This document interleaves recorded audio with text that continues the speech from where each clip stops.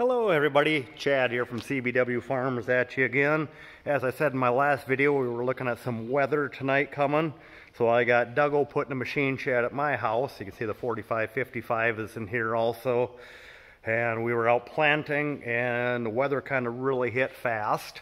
We got our stock cutter back here. I guess I can give part of the farm equipment tour, but here we got the 4555. It's a little wet sitting in here right now.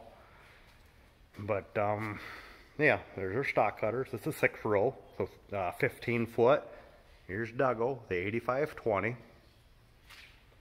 It's sitting in here. It's okay, I hope. I'm looking down on the floor. There's a board down here. And looking to this side of my machine shed by my motorcycle that I haven't driven in a couple of years, which really needs a bath. There's no door there. This would be on the south side of the building. There's my son's pickup that don't run. But we look up on top, we got some of my shed roof missing. The door that was here is laying out in the middle of a neighbor's field.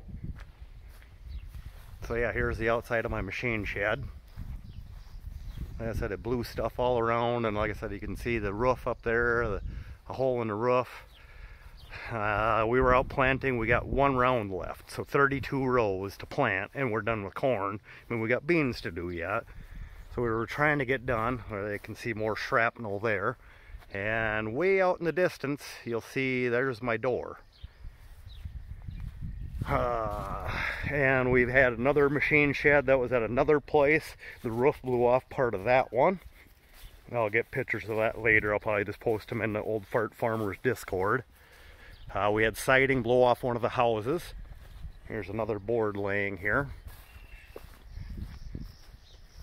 My lawnmower trailer looks good yet, sitting outside here. At least nothing landed on that. And here's another door off the machine shed that I had a picture of. That happened in the wind here a while back. That didn't happen with this storm, but my shed is falling apart, and yeah, we got branches down and trees down and everything else. So just thought I would kind of share how the afternoon went here.